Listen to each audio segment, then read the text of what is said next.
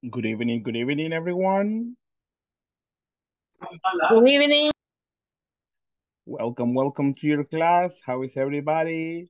Good evening, teacher. Good Good evening, evening. teacher. I'm fine. Perfect. Thank you so much. Thank you. And welcome to your class, people. It's nice to have you today. Thank you so much. Let me see. How are you doing, Mr. Carmen Leonora? Hey, teacher. How are you? I'm doing great, and you? Yes, I'm Perfect. very cool. All right, thank you so much for your notification, and I appreciate your presence here in the class. Thank you so much. I have more people connected, and that's amazing. How are you doing, Mr. Moises Antonio? Good evening, teacher. Good I'm evening, good evening. very good. Very good. Amazing. Thank you so much. I have more people online. What about you, Jocelyn? How is everything?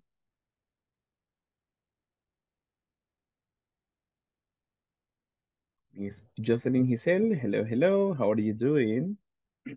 Hello. Hello. How are you doing today? Very good, teacher. All right, amazing. Thank you so much and welcome to your class. Thank you, people. I see many people online, and that's great. Thank you for coming and thank you for being really punctual for today's session.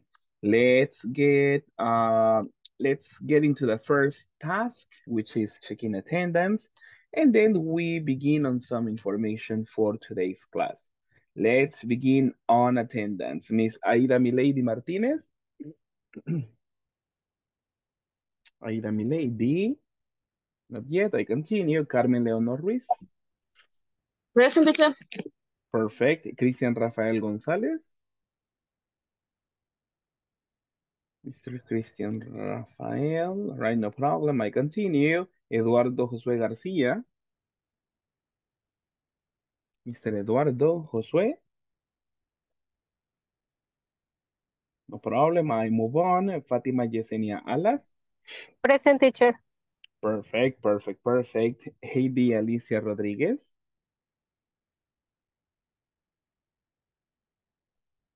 Miss Heidi Alicia Rodríguez.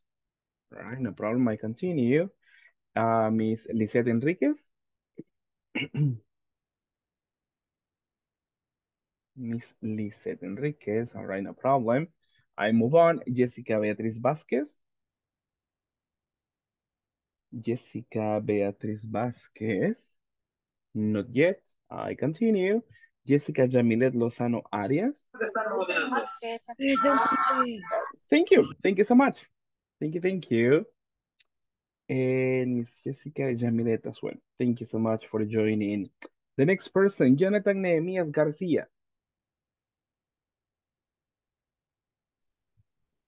Jonathan. All right, I continue. Jose Manfredo Ramirez. Present. Oh, thank you so much, mister, for joining. Jocelyn Giselle Quintanilla. Present, teacher. Perfect. Then Josué Roberto González. Present, teacher. Oh, perfect, mister. Thank you. Catherine Alexandra Flores. Present. Thank you, miss. Kenny Lizette Sayes. Present, teacher.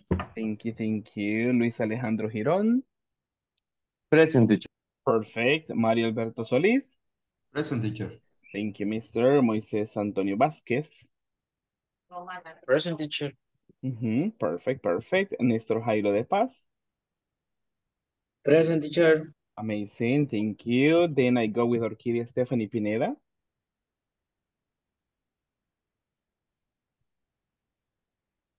Miss Orquídea Stephanie Pineda. Okay, continue. Rosa del Carmen Beltrán.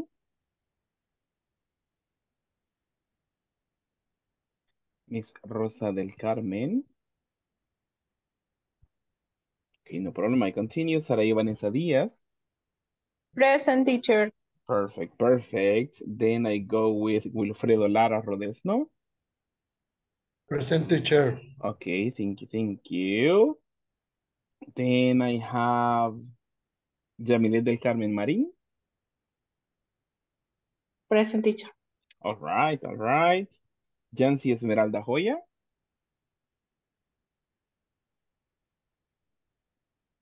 Jancy Esmeralda. Not yet. I continue. Zuleima Esmeralda Garcia. Miss Zuleima, hello, hello. All right. Thank you so much, everyone, for joining on today's session. It's nice to have you here. Welcome, all of you, for the class. I know if you didn't have the chance to respond, don't worry, your attendance is already here, so don't worry on that one. But thank you so much for joining. Let me Ahí te see. la van a decir. Let me check on some information. And just as a reminder, today we have some assignments. And today, let's see, July the 5th. Oh, we have still the homework assignment from yesterday. Don't forget about that one, all right? So far, I have some answers. 10 from 13. Don't forget about that one, please. Recordarles antes de iniciar la clase que tenemos activa la tarea de la semana 4. Tiene fecha de vencimiento 5 de julio. Todavía usted tiene el día de mañana para hacer su envío correspondiente. Así que le invito a hacerlo y no quedarse sin su calificación. 10 personas ya me lo enviaron, así que muchas gracias. Los demás estamos pendientes de la tarea 4. Please, please, please, don't forget about that. Thank you. Thank you so much. Let me check on some information for today. Let me see. Let's begin. We continue working on this one. And what class are we having today, people? What 18. class number? 17. 17? 18. Oh, Ah, no, 18. 18. Thank you so much. Class 18. Thank you. That's it. Perfect. We work on unit number 4, and let's remember, what is the name of this unit? Addresses and Mhm. places. Thank you so much. Thank you, Address thank and you. place. There we are. Check on the screen. What's the name, people? Name of the unit? Addresses? And places. Exactly. Thank you. Thank you so much. We go for that one. Addresses and places. Thank you so much. That is what we have for today. Let's have a quick review of some information. Miss Suleima, what were the phrases we practiced yesterday? Vamos a ver, Suleima. ¿Qué frases practicamos el día de ayer en la clase? En la segunda parte de la clase. Solo fueron dos. Let's see, Suleima. Tell me, Suleima. And how to use Mhm. there is and there are mass quantities. All right, thank you so much. Thank you, Suleima. Question for everyone. If I want to talk about that something is present, that something exists, and I'm talking about one element singular, what is the phrase that we need? There is. There is. There is. All right, thank you. And if I talk about a plural element, how do I say it? There, There are. there are. Thank you so much. We also studied some quantifiers, right? To express quantity, but not specific, right? Not specific quantity. That is the one. Tell There are me, what is the expression to say zero, nothing? No. Sorry? There are some. No, for to say zero, like No. similar to zero. No. Zero. No. Say No. no. All right. The Mhm. expression to express a big quantity, more than necessary, more than normal, we say A lot of. a lot of. Everybody, we say everybody? A lot A of. lot A of. lot of. A lot All of. right. And to express acceptable quantity, not too much, not too little, we say Some. Some. Some. some. Exactly. There we are. Nicely done, people. Nicely done. Just to get started, let's begin on the first activity and let me show this to you. Let me see. I am going to share the first activity and let me copy this to you. I need your collaboration to access the link and to begin the practice. It's a multiple choice exercise. So click on this one, type in your name, and begin working on this exercise. I already gave you the link over WhatsApp, and at this moment I give you the link over the Zoom chat. Please access the practice and try to solve the exercise. Please, please, please. Thank you so much. Thank you.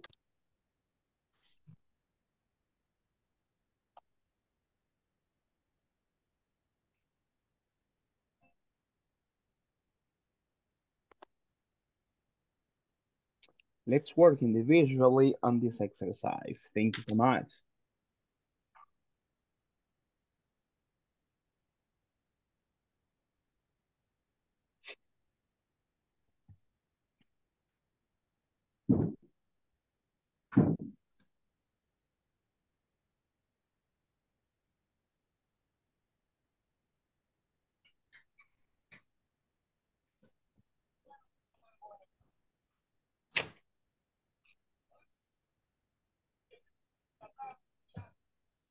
No, me equivoqué.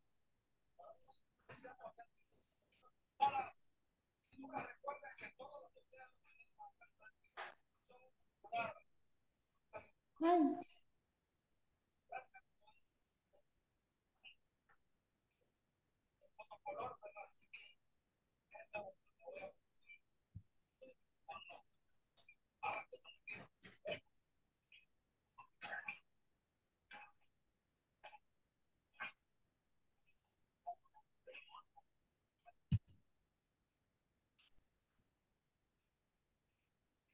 How is everybody doing in the practice?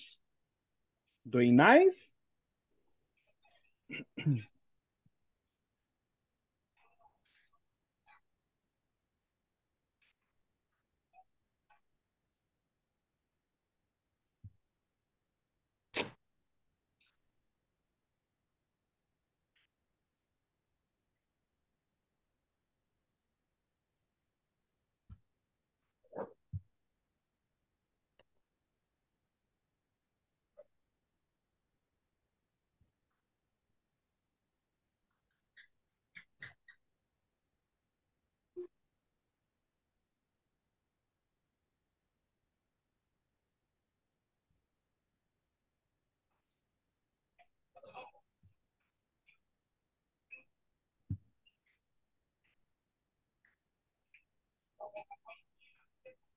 Let me see in the responses. Thank you so much. I have many people already finished on this exercise.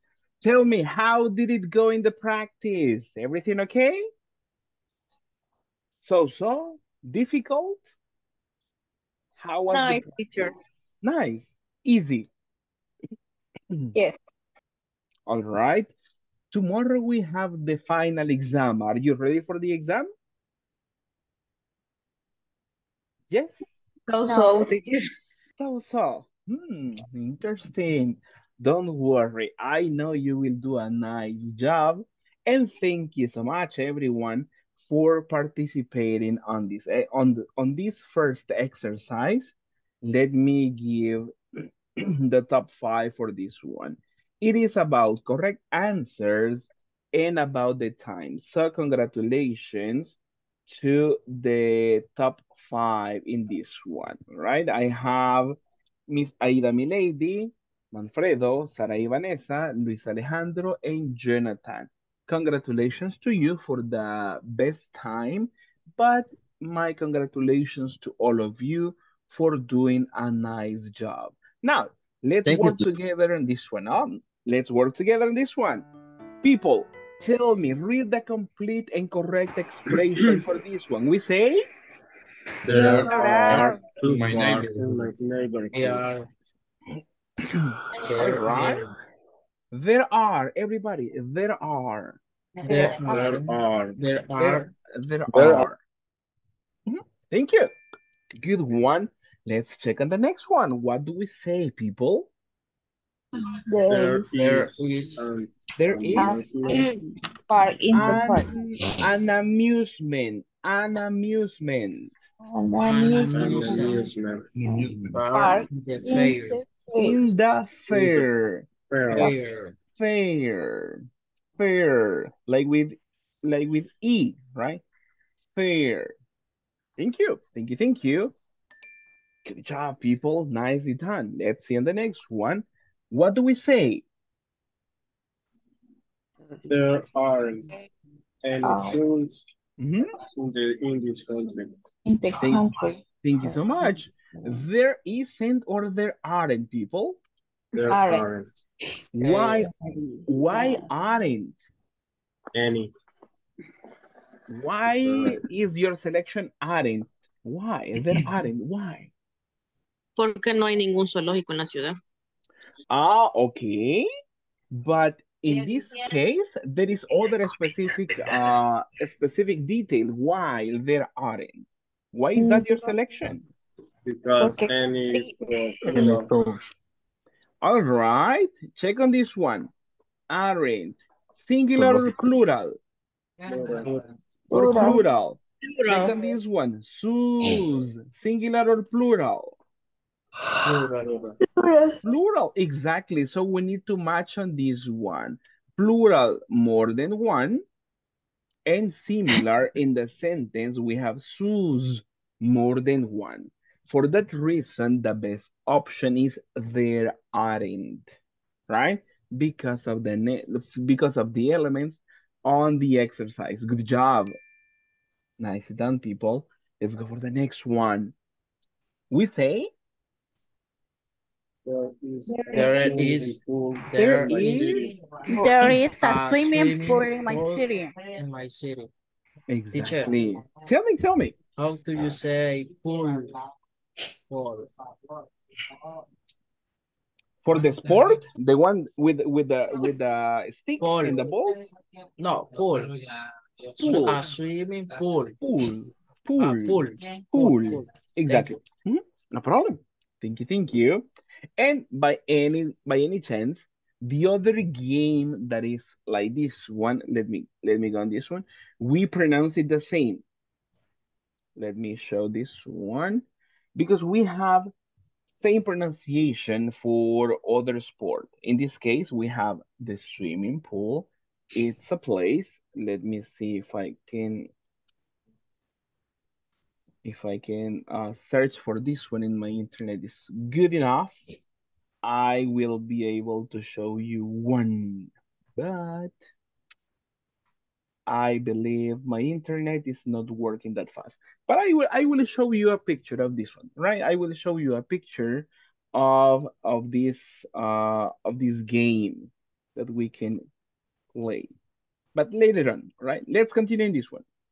Sorry, did you say there is or there are people? I forgot. What was your selection, people? There is. There is. All right, thank you so As much. Okay. Let's see on the next one. What do we say?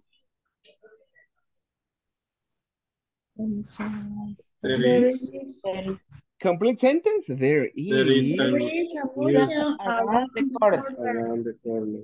Okay. Check on this one. Museum. Museum. Museum. Museum. Museum. Uh-huh. Exactly. There is a museum around the corner. Nicely done, people. Nicely done. All right. What about the other one? There There There are are There are three three movies Three movies movies. in San Salvador. Is this correct, people? There are three movie theaters or more? More. More. All right. Yes. All right. How Multiply. many? How many do you think there are? How many movie theaters in San Salvador? Five, six, seven? 3, Mhm. 4, There 5, are 6. Mhm. All right. Cute. there are seven movie theaters.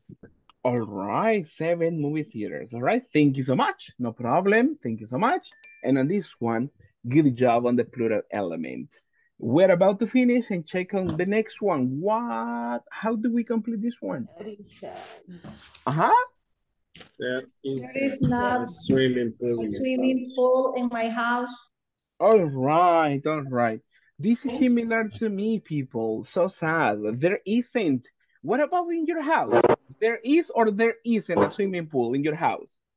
There isn't. Oh, there isn't. All right, all right. What about for you, Suleima? What about the swimming pool? There is or there isn't? Mm-hmm.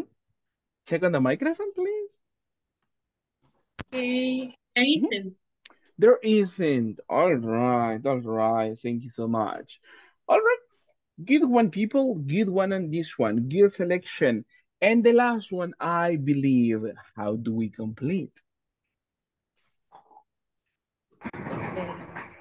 There are There are many many zoos zoos in There the in the are United United States. States. many tools In There in the are. United States. United States. States. All right. Thank you. There is or there are, people? There There are. are Are. Good job. Good job. Thank you so much. And on this one, nicely done for this one. Nicely done and congratulations. Everything correct. Correct, correct, correct. Thank you so much. Now, just to continue with a quick review on this content, let's go over some exercise and then we begin on some speaking activity because, we love talking to people. Now, let's work together and I believe we can do this as a class. Let me show this one. Let me make it bigger. Just in case you have the book, we are working on this page, people. What page is it? Check on the reference. Refuse. Page 42. 42. Exactly. If you have the 42. book, thank you. If you have the book, you can check on this exercise, page 42 from your books. Let's work together and let's complete the sentences. And for this, I need your collaboration. Let's do it orally, people. On page. Check on the elements. Marketing presentation, singular or plural? singular. Singular. Singular. Singular. And what is the expression for singular? There There there is is There is. Only there is marketing presentation? no, there is a marketing presentation. Oh, thank you. Remember the necessary element for singular. There is a marketing presentation across the street in the In the morning. morning. Okay, Nestor, what do you think? Nestor, what's your opinion? Number one, is this okay or no?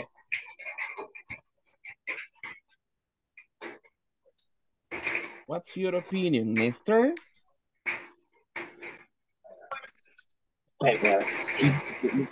They is marketing.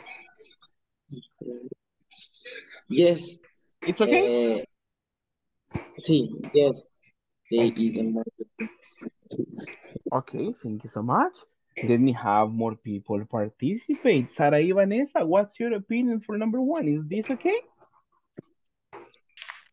Teacher, Mhm. can you repeat, please? Yeah, no problem. I need your opinion to tell the class if you think this is good or if it is not a good sentence. What do you say? There is a marketing presentation across the street in the morning. Yes, teacher. It's All right, okay. perfect. Thank you so much. And nicely done, people. It is okay. What about on the other one? Take a look at the next exercise. We incorporate some for the sentence. So What about this one? Business workshops. Singular or plural, people? Plural. Plural. All right, it's plural. And what is the expression for plural, people? We say There are there some are, and then business workshop. There are, exactly. there are some business workshop. All right, check on this one and notice something. Ah, do we use with plural elements? No. No. All right, no. Remember, the article a or an is not for plural. Don't forget about that one, right?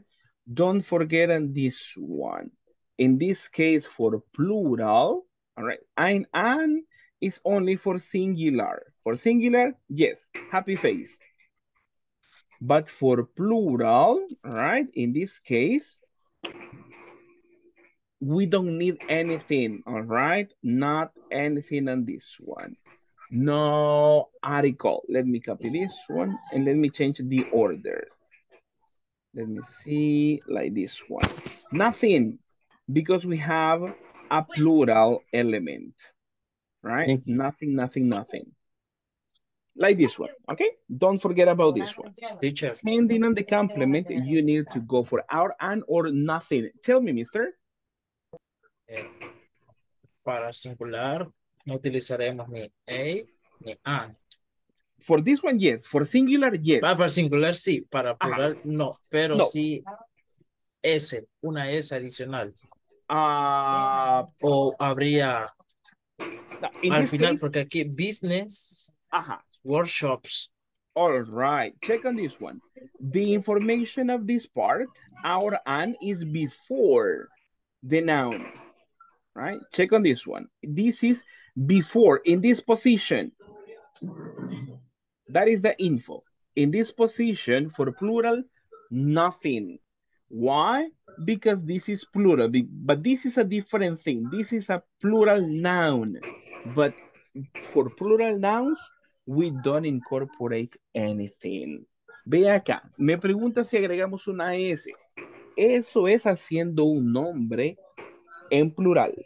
El uso del our and no quiere decir porque sí está relacionado hasta cierto punto, pero cuando yo les hago referencia si es plural o singular acá, es para que usted vaya pensando si necesitamos algo, un artículo our and en antes de lo que estamos hablando. Siempre que tengamos un nombre en plural, como el ejemplo acá, business workshops, que generalmente se identifican porque tienen una S extra, entonces en esos casos aplicamos que en el plural no llevan nada antes de lo que hacemos mención. Si usted ve antes de business workshops, no tenemos ni a ni an.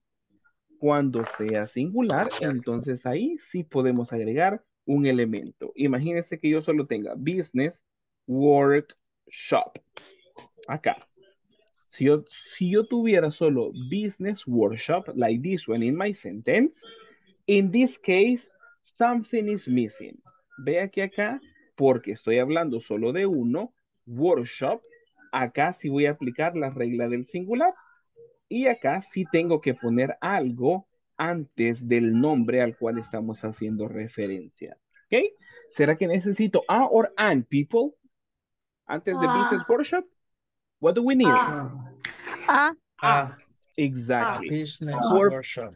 perfect. For pronunciation. Recuérdese que el an tiene la misma función, pero por cuestión de pronunciación, se utiliza uno o se utiliza el otro. Eso es lo que vamos a ir chequeando. Pero lo que tenemos que prestar atención en general es si es singular o si es plural, para ver si vamos a agregar un artículo. El some no es un artículo, eso es otra, tiene otra función porque son cantidades. Y cuando son cantidades es porque es en plural. No pudiera decir, hay algunas tienda. No juega. El some es generalmente para los plurales. Pero el énfasis acá no a ni an en el uso de de información. Luis Alejandro. Teacher, Ujú. Mire, hace años que no recibo una clase de lenguaje, pero creo que some sería como un adverbio. Y si es un adverbio, ¿cómo se dice en inglés esa palabra? El nombre adverbio, tal cual. Sí, No. o ¿cómo sería la idea, Luis? Tu, O dígame. tu micrófono. Es un adverbio, en este caso sí es un adverbio de cantidad. El some es un adverbio de cantidad, que generalmente le llamamos quantifiers, como un cuantificador, digamos, porque estamos hablando de cantidades. Eso sí puede ir antes de un sustantivo, que sería un business workshop. Lo que no agregamos sería un artículo, que sería a, an, o cuando ya tenemos algo específico de lo que hacemos referencia, ponemos el artículo el o la, que sería the en inglés. ¿Ok? Pero acá no estamos utilizando, para los plurales no ponemos artículos. Pueden llevar, en este caso, quantifiers, yes, no problem. Ahí sí puede llevar cuantificadores, sí, pero eso no, una categoría no afecta a la otra, ¿ok? En estos casos. Luis Alejandro, I don't know if that answers your question. Yes, teacher, thank you. All right, no problem, no problem. All right, so check on this one. Plural. Let's read the sentence, people, to practice. Repeat after me. There are some business workshops down the street. Everybody, practice. There There are are some Some business business workshops down by down the the street. street. Down the street. down the street, right? Thank you. Down the street. Down the street. Exactly. Thank you. Let's go for the other one and let's work together on this exercise. Uh, recruitment centers, plural or singular? Plural. Plural. Plural. Plural, exactly, right? Because of the presence of the letter S. What is the expression for plural elements, people? There are no There are. recruitment There centers. are No. No. no. All right, exactly. What is your opinion, people? Is this okay? Yes. Yeah, exactly. Now listen and practice after me. There are no recruitment centers around my building. Everybody. There There are are no no recruitment Recruitment recruitment centers There are centers. centers no on my around building. recruitment My building. in my building. Okay, thank you so much. That's correct. That's the way to go, people. Congrats, congrats. Let's go and complete the next one. Oh, let's see. Let's complete number 4. We incorporate the element no for this exercise. Tell me, I need your collaboration. Do we have a plural or a singular element in this sentence? Singular or plural? Singular. Singular. In what place are we talking about? There is. No. No, what is the place they mentioned? What place are we talking about? the Store on the corner. Store on corner. the Ah, corner. exactly. The Store place on the is corner. only Store. store. Store. Store. All right. And now, singular or plural? Singular. Singular. Singular. Singular, only one, Singular. right? There Singular. is no. This is different. If I have stores, that is plural, right? But in the Stores. exercise, exactly. In the exercise, it is a singular element. And remember to incorporate the word no to make it to express that something does not exist. How do we complete the sentence, people? There is There's There no no. is store. no No There's no store on the on corner store. of the Roosevelt street and Second Avenue. Street and Second Avenue. Okay, thank you. Thank you so much. Good one on this one, people. Good job. Listen and repeat after me. There is no store on the corner of Roosevelt Street and Second Avenue. Everybody, one more time. There is no There store. is no There is No store no on Store the on the corner of store on the Roosevelt corner corner Street of and street Second Roosevelt and Avenue. Second Avenue. Second Avenue. Second Avenue. Exactly. Good. Thank you so much. Thank you. Thank you. Now, let's complete on the next exercise. Let's Teacher, complete the one below. Tell me, tell me. excuse me. It is avenue or avenue or avenue? Avenue. Avenue. Avenue. Avenue. Avenue. Mhm. Avenue. Avenue. Thank you. Yeah. Mhm. Perfect, perfect, perfect. Let's go for the next one, people. Let's work on this exercise. All right, we have it on the screen. So tell me, do we have a singular or a plural element in this sentence? Singular. Singular. Singular. And what place are we talking about? Building. Aranza Aranza Aranza building. building. building. Exactly. Thank you so much. Right? Aranza building. This is the name of the place, right? Like Gonzalo building or Maya building, right? That is the name. But the place is singular because we have building, only one. In this one, there is no restriction. So let's make it affirmative. How do we express the idea? There is. is an There is orange. There is. uh, There is There is an. An. There is a an, An. or an. an. An. Yes, yes, There yes, is yes. an orange. Exactly.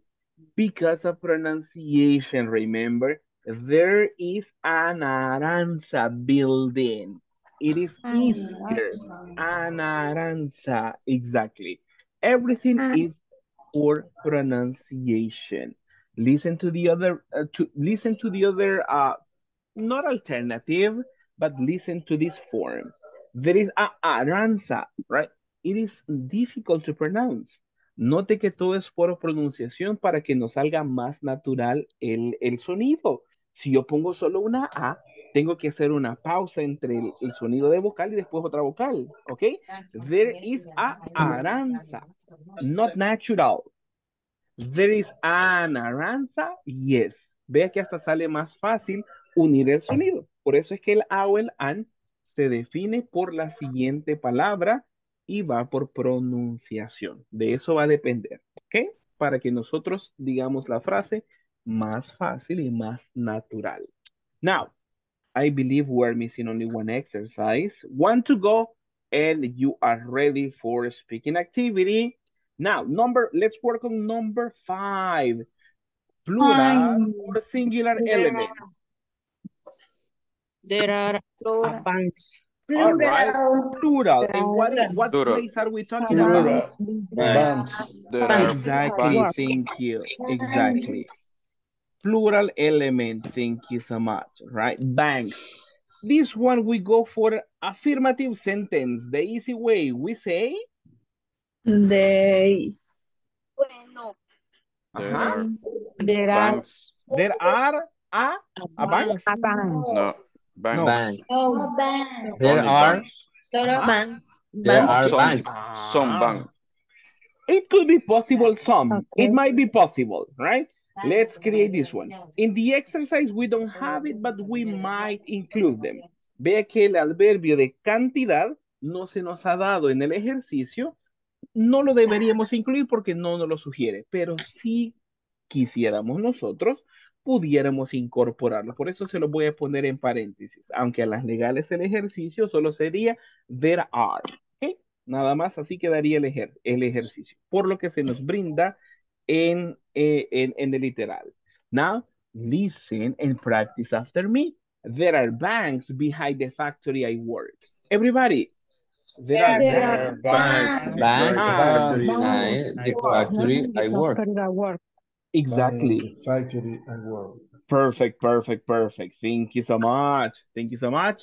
And with this one, we finished on this exercise. Is there any question about this info, people? Questions about this part? no teacher. Everything ready for the test? Yes, teacher. Yes. Amazing. Let's do something. I need you to work on something. We are going to work on this exercise because we're talking about there are, and we are talking about places.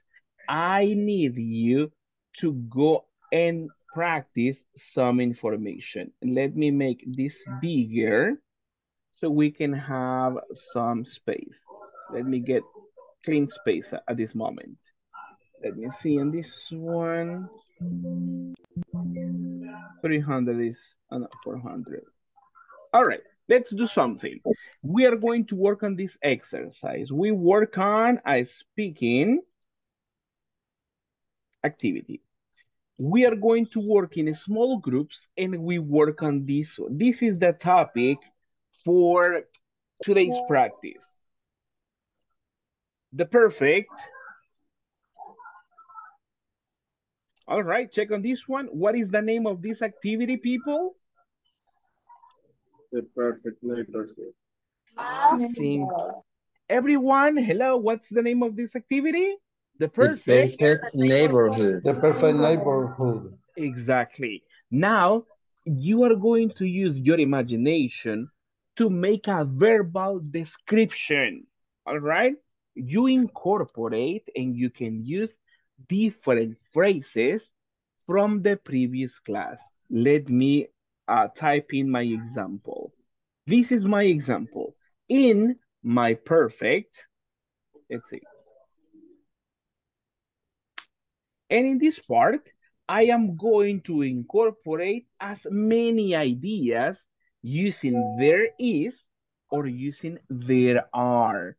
For example, in my perfect neighborhood, I say, there is a big mall, right? Because I am using my imagination to describe it. It is not the real one. It is my creation, all right? There is a big mall.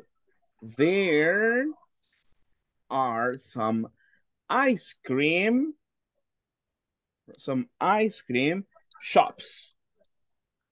There isn't, let's see, there isn't, let me see something that I don't want. Díganme algo.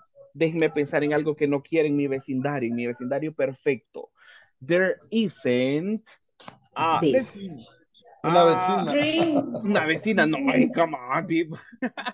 No, all right. There isn't a house. Basura, basura, basura. There isn't. It could be possible. Sí sería posible, pero estamos hablando de lugares. Entonces, basura no es un lugar, sino que es algo. Para no salirnos tanto del tema, quedémonos con lugares. Déjeme explicarle por acá. Voy a poner uno. There isn't a house. Iglesia. Near my house. No, yo sí quiero una iglesia. Come on. All right. Okay, excellent. There isn't a disco. Discotheque. All right. There isn't a disco. I say a disco, right? Because there is too much noise. Porque hay mucho ruido, ¿verdad? Por eso quizás no en mi vecindario perfecto no hay. There isn't a disco. Also, let me see. There is no, let's see. There is no jail. Do you remember the word of jail? ¿Se recuerdan la palabra jail? There is Cárcel. no Ya ve, hace rato la practicamos, el jail, all right? There are, let me see, there are a lot of pupuserias, all right? That is my perfect neighborhood, yes, right? You see in this one, I am making a combination of different sentences. Affirmative, negative, singular, plural, and I incorporate quantifiers. That is the activity for you. You work in small breakup rooms and verbally you express your perfect neighborhood. Remember to make reference to places, all right? Not for things, all right? No se vaya, vamos a hablar de lugares, entonces enfoquémonos en lugares para hablar para estar en el tema, ¿ok? Porque yo podría decir que hay muchos árboles, hay muchos carros, pero esos no son lugares, son objetos. Entonces quedémonos con lugares, ¿ok? That is the practice at this moment. Use your imagination and try to express what the perfect neighborhood for you is. Questions? Miss Alexandra, tell me. Hi. Hmm? How do you say cementerio? Oh, interesting. You go like this one. You can say graveyard, or you can say also cemetery. Elementary. All right. Okay, All thank right. you. All right. Perfect. There is or there isn't any in your neighborhood, or there are a lot. En su vecindario perfecto, ¿van a ver o no van a ver, Alexandra? There isn't. All right. Thank you so much. Now, people, any question before we begin on this practice? Questions?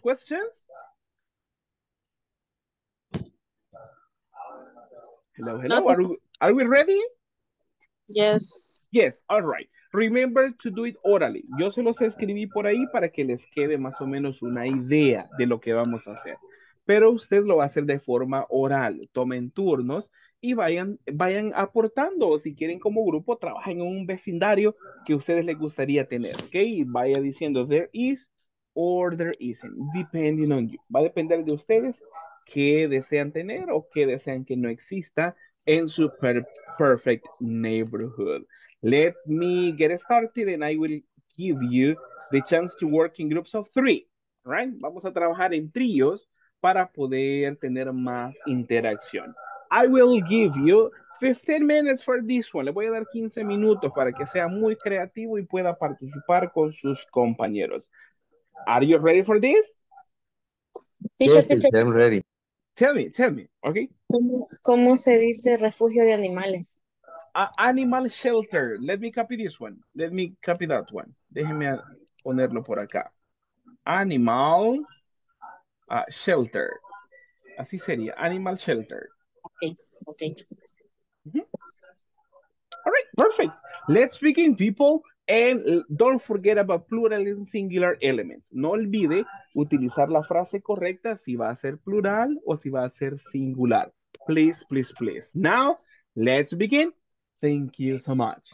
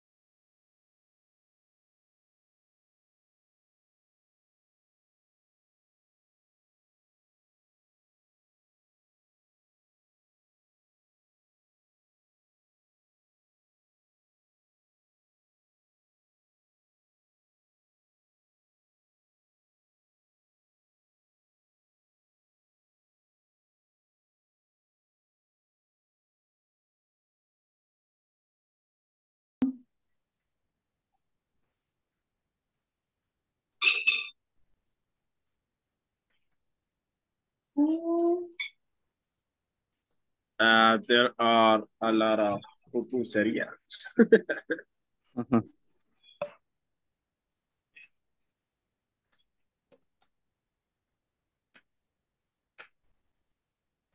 There is There is a big stadium. a restaurant Mexican food. No, please. Okay. Mexican food.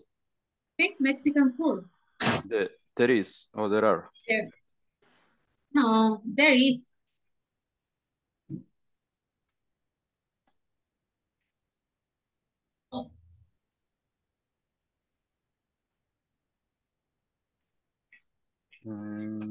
Restaurant.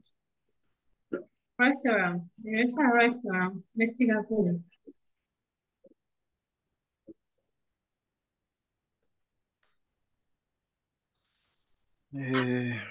Okay. There isn't.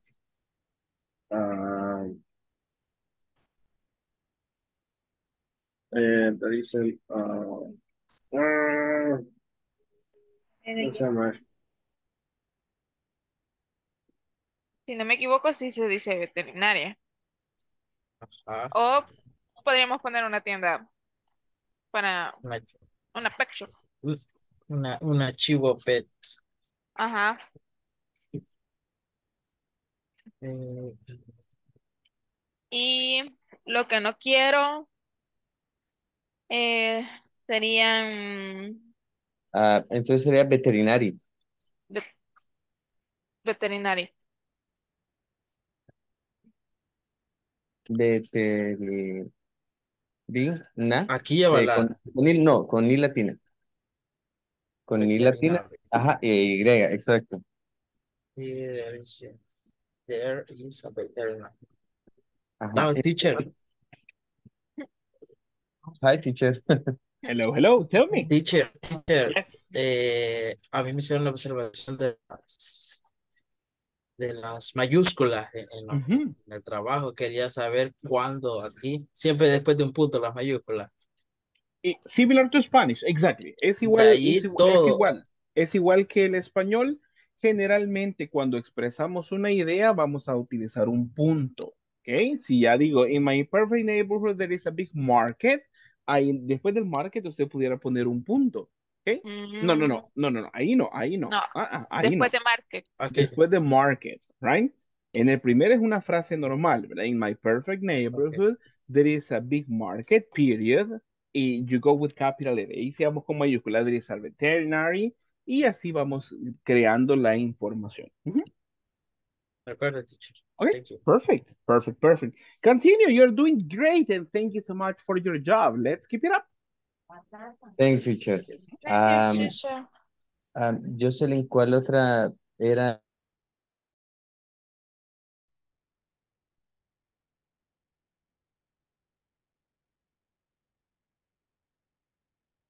Hello, ladies.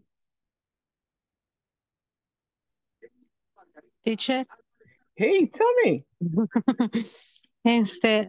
Lo que yo más o menos entendí ahorita es que tenemos que armar como un párrafo donde utilicemos las palabras derar y deris. No un párrafo, no necesito No. que lo escriban, necesito que lo hablen. Yo se los escribí para que usted viera qué ideas podía utilizar, pero no necesito algo escrito, necesito que lo hablen. Ok. O sea, Socializarlo. esto que usted nos dio es hablarlo o Exacto. describir otra cosa. No, no, no, no. Por eso la actividad se llama Speaking Activity, actividad para que hablemos. Yo lo Ok. escribí porque si yo solo se los comento, de pronto no queda clara la idea. Por eso yo lo escribí. Pero en ningún momento usted me va a escribir algo. Necesito que lo hable. Usted ve idea. Hey, ¿qué quiere en su vecindario perfecto? My perfect neighborhood. There is a pool. There is a park. There are two cinemas. There are many a lot of restaurants. Usted lo tiene que expresar. Esa es la idea. Ok, sí, es que entonces no lo había entendido porque Kenny está diciendo que igual no lo había entendido, es que como a ella se le está desconectando también el Inter. Creo que sí, comentó que tenía algunos problemas, ¿ok? Si gustan, vamos a hacer algo. Les voy a incorporar a las dos a otro grupo para que puedan practicar. Así, Ok, si alguien tiene problemas de internet, entonces no nos afecta, sino que siempre trabajamos ok, en grupo. ¿Ok? Les voy de a acuerdo, transferir sí, a las dos a un mismo grupo para que puedan participar. ¿Mm? ok. Bueno, Thank bueno, you, teacher. no problem.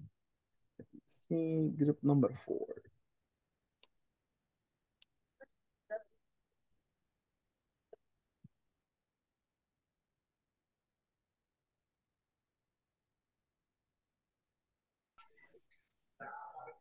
No es pregunta, o sea, usted va a hacer, por ejemplo, la lectura que está ahí, usted lo que va a hacer es poner lo que quisiera y lo que no quisiera en su vecindario, o sea, en su imaginación. Así como el ejemplo que está. Comenzando de there is.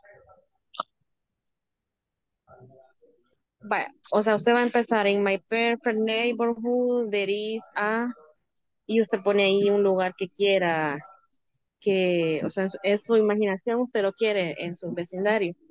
Teacher, una consulta. Tell me. Cuando dice there isn't a Ujú. house near house, ¿qué significa? Near, déjeme ver. Near quiere decir cerca. Cerca. No sé si la idea Pero, quedó cortada o yo no la terminé de escribir, pero tendría que ser, there isn't a house near my house. Que en mi vecindario perfecto no hay una casa cerca de la mía. ¿Ok? Eso es lo que yo quiero ah, expresar. Y si Entonces, yo así yo quisiera tengo decir, suficiente espacio para que no me escuchen. Dígame. ah, yo quisiera, entonces sería, no olviden. ¿Lo olvido? ¿Ya se me olvidó? No problem. How are you doing? ¿Cómo vamos? ya Orquídea y yo ya dijimos, solo estamos esperando a Wilfredo. Perfecto, perfecto. All right. Recuérdese que ahí no es necesario seguir el patrón que yo les he puesto, que a ley tienen que iniciar con el there is a. No, no, no. Pueden utilizar con plural. La idea es que usted demuestre la habilidad de utilizar el there is y el there are, dependiendo lo que usted quiera utilizar. ¿Ok? Ahí si es plural o si es singular, pues usted va a ir utilizando lo que mejor considere. Ok, ahí vamos a demostrar que también lo hemos comprendido. Ujú, Ok. ujú. ¿Cuánto tiempo nos va a dar para hacer el examen? ¿Cuál examen? Que tenemos, no lo tenemos Mañana, aún. Ah, mañana. ayer ¿No se expliqué de acordaba? eso. Ajá. Ay, es Ay, que me confundo de examen. ¿A cómo ahora tenía otro examen? quizás no era aquí. Dices. No, va, era en otro lado. No, don't worry. En teoría sí lo teníamos agendado para ahora, pero lo vamos a mover para mañana. Ujú. Ok. ¿Y de qué va a tratar, teacher? De la unidad 2 quiero ver, hemos visto unidad 3 y 4. Unidad 3 y 4 de esos temas vamos a evaluar. Ya evaluamos unidad uno, unidad 2 y este ya es de la 3 y de la 4. Ujú. La estructura, el vocabulario que hemos visto, eso es lo que se va a evaluar. Teacher, yo tengo una duda Okay. con la tarea. Dígame, tell me. Fíjese que, bueno, ayer y ahora intenté estarla haciendo, pero lo que le digo yo a ellos es que hay casi 20 o 22 oraciones de completar, Ujú, pero a la hora de dar las respuestas me dice 7 de 10, 8 de 10. O ujú. sea, no entiendo cómo van ahí las calificaciones y cuáles son las buenas, si son las verdes o las rojas. Las rojas son las malas. Las rojas son las malas. Ujú. Las verdes es porque su respuesta fue correcta. Y ahí, pues, Eh, obviamente, si tenemos algunas que están malas, va a ir bajando la calificación, ¿verdad? Ya no obtendríamos el 10 completo, sino que dependiendo cuántas malas tengamos, así nos va a ir asignando la calificación. pero, o sea, me refiero, vaya, si son 22 oraciones, Ujú, ¿por qué ujú. tira 10, 7 de 10, 8 de 10, así? Porque la calificación está basada en nota 10, por eso que nos tira así. No es que sea el total de respuestas, sino que es en una escala basado al 10. O sea que todo el ejercicio que usted hizo, Un tal, promedio. es el promedio exacto, porque todo va basado en una nota 10. Entonces, de acuerdo a las que tengamos correctas, ahí vamos subiendo. Si es 7 de 10, o sea que de la calificación 10, usted se sacó un 7. Eso es lo que está marcando. Ujú, Ok. ujú. Bueno. All right, perfect. Bien, I check gracias. on the last group and you continue practicing, all right? Si no hay otra pregunta, chequeo un último grupo y les doy chance para que puedan participar un poquitito más. Ujú. Sí, está bien. Okay, perfect. Thank you so much. Thank you, Gracias. thank you. Thank Thank you. you. There no a disco. Es no tener una discoteca cerca.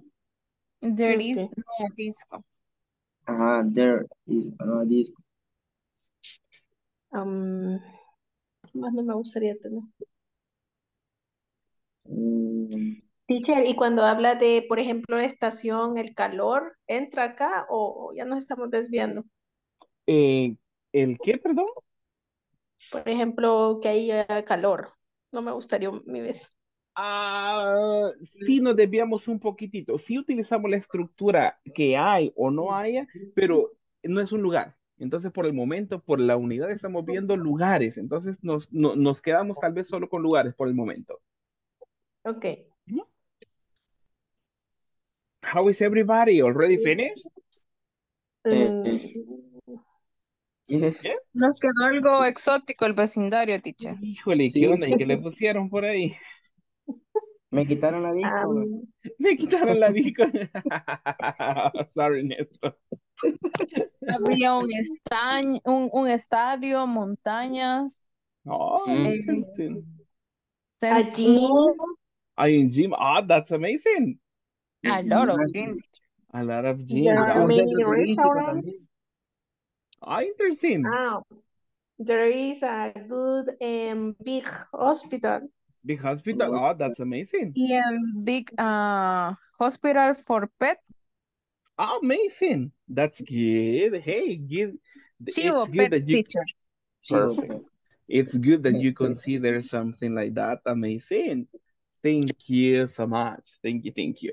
All right, people, at this moment, we return to the main room. Thank you so much for your time in the practice. I really appreciate your effort. Thank you.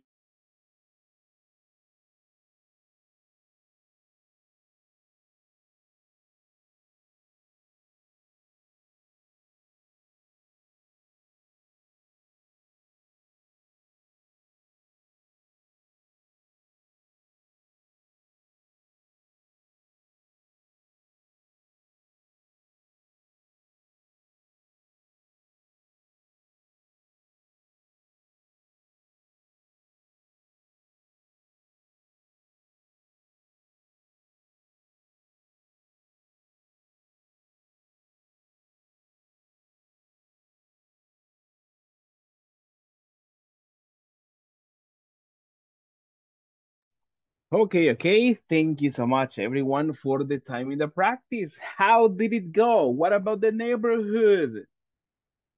Did you complete the exercise? Yes, teacher. Yes? Yes. All right. What places are you going to have? Can you tell me some ideas, please? What's there in your perfect neighborhood, people? At least one. Vamos a colaborar. Por lo menos una idea de qué va a haber en su vecindario. One There per... is Ajá, tell There me. is a big pool. I'm sorry. Thank you. there is a stadium. There is a stadium. All right. Thank you. What else, There are people? car wash. Car. All right. Thank you. There is a big park. There is a big park. Amazing. Thank you. Alexandra, tell me. Library. But tell me complete sentence, please. There is a library. There is a library. Thank you so much. A Thank you. library. All There right. is a police station. There is a police station. Oh, that's amazing. That's amazing.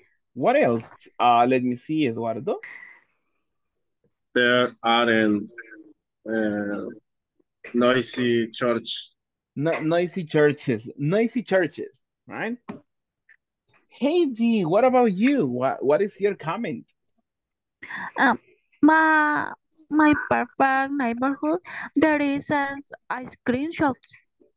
All right. Oh, interesting. Thank you so much. Thank you so much. All right. Thank you, everyone, because I know you did a great job. I was checking on you, and I could listen to really nice places over there. Question: is there a disco in your neighborhood? I mean, in this perfect neighborhood for you, No, is there teacher. a disco? No No, discos. No, teacher. Is there a bar in your neighborhood? In your no. perfect No. neighborhood? Why No, not? teacher. No. Why not, Yes. people? Why Qué not? barbaridad. No, yo digo There, porque a la there, gente le gusta, no, no es que a uno, pero a la gente le gusta. amigos. A los amigos, There, Un exacto, amigo, Es buen exacto. negocio, es buen un amigo que negocio. le gusta. Por si viene la visita, de pronto les gusta ir a un bar, pero no es que uno ande ahí, people. All right.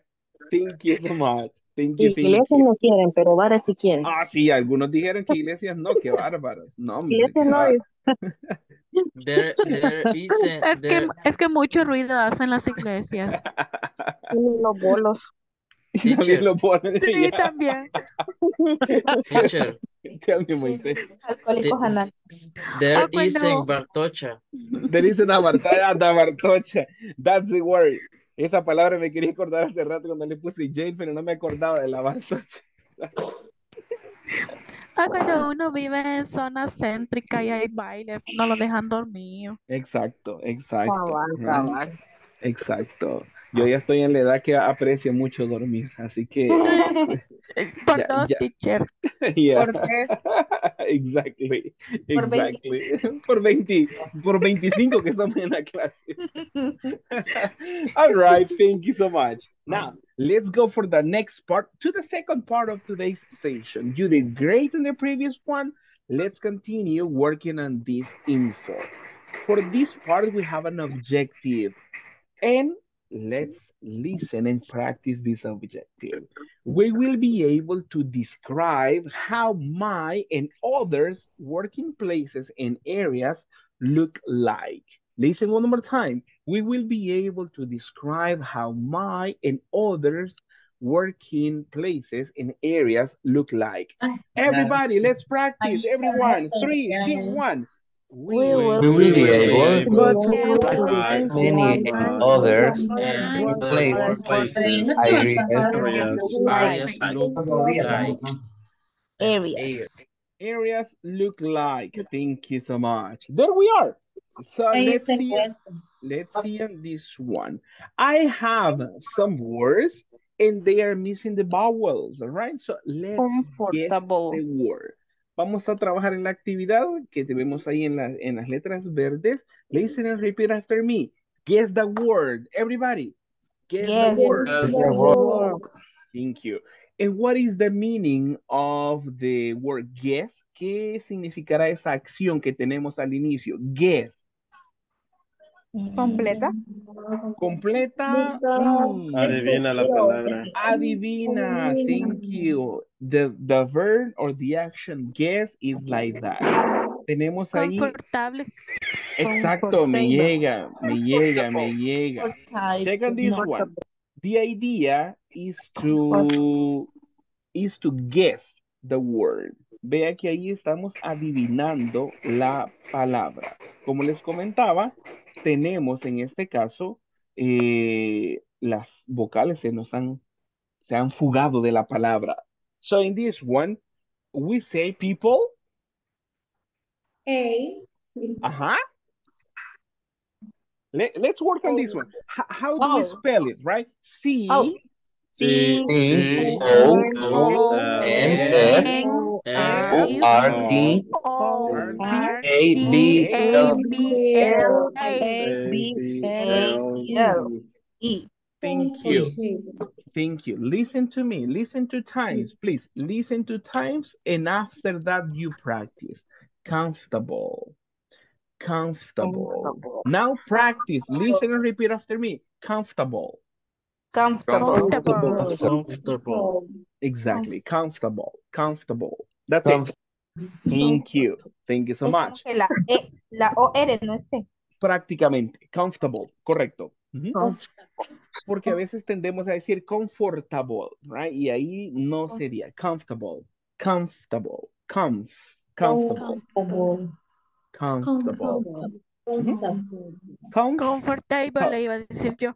Ah, puede ser, es algo muy común cuando estamos aprendiendo, prácticamente, no hay problema. Pero en Así este dije yo. comfortable, comfortable, no, no es stable, no es stable. Comfortable, comfortable. Pero ya ve, ahí vamos siempre aprendiendo. Thank you so much. Let's spell the other one. Vamos a tratar de adivinar, pero me gustó mucho la práctica de deletrearlo. Así que primero deletreamos y después adivinamos la palabra. Check on this one. Uf, this is a hard one. We spell H.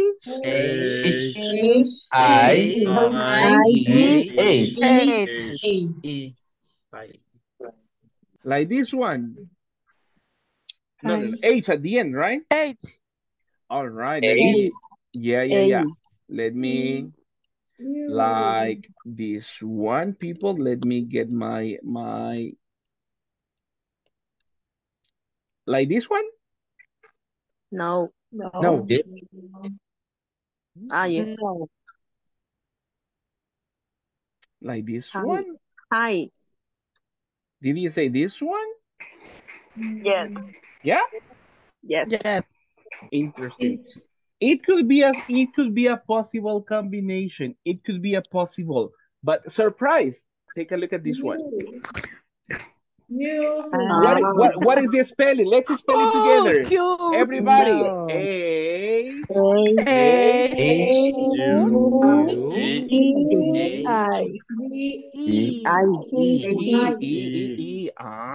E, people. Listen and repeat after me. Huge. Huge. All right. Thank you. All right. Check on this one. Easy way to know this one. Use your imagination, right? Let's say this is small, right? This is big, right? And the other one, check on this one. Huge. Talking about the sizes, all right? Huge. We have a small. We can have in this one big. And the other one, let's see, we say huge. Huge. Exactly. Interesting. You see? Extra big. Yeah, it could be extra big. Exactly. That could be the way to understand. Sería como inmenso. Inmenso, grande, muy grande, exacto. Exactly. Huge. Exactly. All right. Thank you. Good one. Thank you so much. Let's go for the other one. Let's discover. Remember, let's spell it. Spell it. N. W.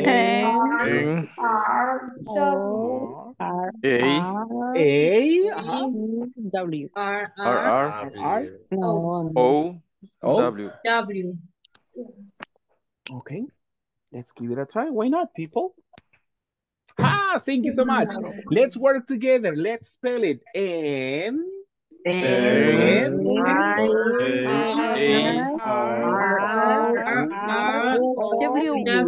W. A.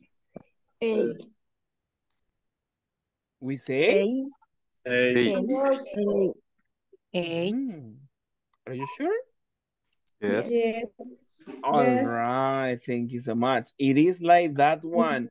But I listen to some people saying like I. No. Hey, people. A. N-A. Exactly. Thank you so much. We have narrow. Later I will explain this to you, right? Después tengo una práctica donde vamos a ver el significado de narrow. Así que por el momento lo dejamos en mini pausa. Let's continue with the other one. How do you say, teacher? Narrow. This one, narrow. Narrow. Narrow. Thank you. ¿Qué significa? I will explain this one later on. Ya en la siguiente, después de esta práctica les explico el vocabulario. No problem. Let's see on this one. How do we spell this one?